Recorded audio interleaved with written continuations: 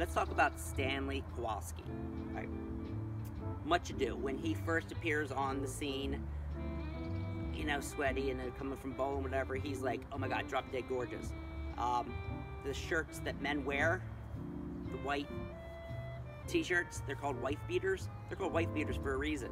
They're named after Stanley Kowalski. In fact, this type of t-shirt was actually, the costume designers took a loose t-shirt that men wear underneath their shirt and would cut it and then re-seam it so it fits so snugly on his body, okay? And just to showcase his physique, his just desire, right? And it's not just the desire that women have for him. The men, he controls the men in his life, right? So Mitch is sort of like the beta male. It's like the wingman. And Mitch is sexually inexperienced. I don't think he's ever been with a woman. He's very tied to his mother, right? He's lots of mommy issues. And that's one of the reasons why he doesn't want to marry Blanche, because you're not clean enough for my mommy. But Steve and all the Pablo, they're all controlled by Mitch. On the street, everyone says hi to Mitch. Mitch is a well-liked guy, right? He is the typical alpha male, and he does what he wants to do. No one tells him anything. He will use physical force, throwing things, yelling, hitting, punching. He yells at the people in the bowling alley. I said I don't want to bowl at O'Reilly's. I'm going to bowl here, okay? I'm the team captain. So he controls everything, right? And most people are fine because if I'm on the Stanley wagon, I'm going to be okay, right? And Mitch was going to marry Blanche, but then Stanley's like, there's no way I'm going to have my buddy. You know, we were in the army together. There's no way I'm gonna let my buddy marry that woman. And he does care for Mitch, right?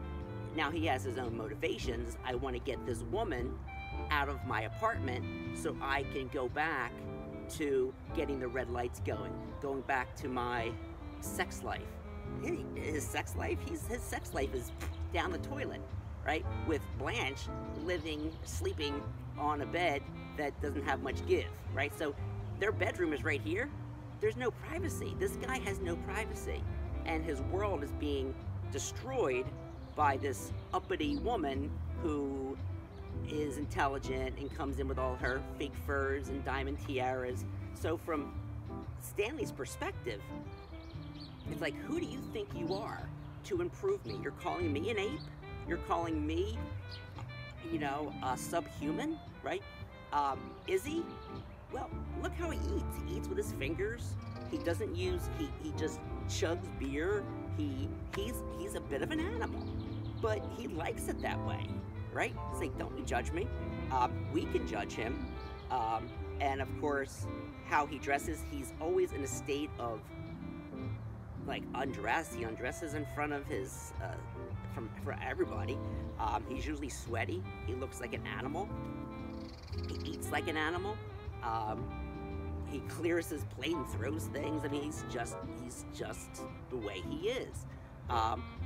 Does that excuse his behavior? No. Does that excuse that he rapes his sister-in-law and beats up his wife? No, he's an awful person, right? But if you're Stanley Kowalski and you have your life and you're a mechanic and you have your bowling buddies and you have your poker night, and suddenly this woman comes in and starts like cleaning up your room and improving you, and like, you're going to be resistant to that, okay? I'm not sure you would like your grandmother to come into your room or your sister-in-law to say, I'm going to improve you. I don't like the clothes you're wearing. I don't like, you know, I'm going to put some slip covers over the chairs. I'm going to put something over the light. And I organize some things, right? You would go crazy too. Now, of course, you wouldn't do the things that he does, right? But, you know, but Stanley's Stanley, right? And the only time he seems to look really nice is at the end of the play. He's dressed. There's one time he comes in, but even that, one time, he gets disheveled pretty quickly, and his clothes are ripping. Of course, in the shower, when he says the famous Stella scene, which is probably one of the most famous scenes in American drama. In fact, in New Orleans, they have a Stella contest where they get down on their knees and scream Stella. And so it's one of the most famous scenes.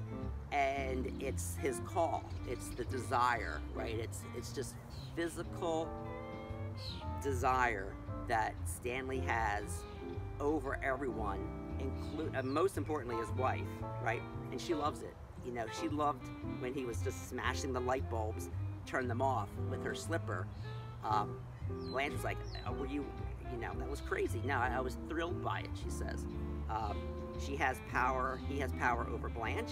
Blanche, in some way, also desires him. She says, I was flirting with your husband, and can you zip me up?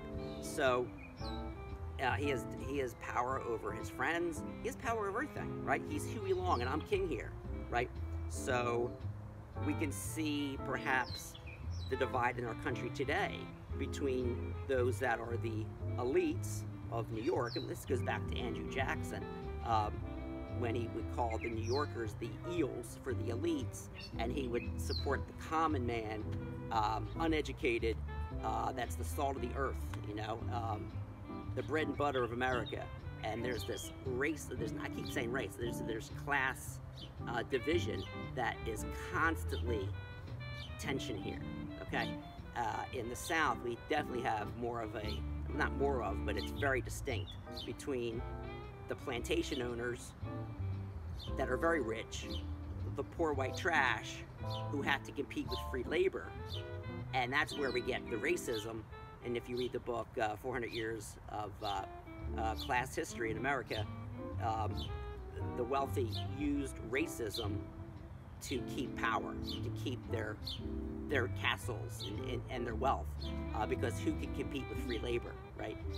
If you're a poor white trash, which the nickname was Crackers, and there's a bunch of names for poor white trash, that, okay, I'm gonna pick on the person who I'm competing with. Really, I should be upset with the person that's keeping me poor, but you just use race, right? Race isn't a huge issue in Streetcar Named Desire, because in New Orleans they all mix together. So we have Eunice and Stephen, and Eunice is talking to a Negro woman in the beginning, and it's New Orleans. We're all thrown in this together, and so that's my little analysis of Stanley Kowalski.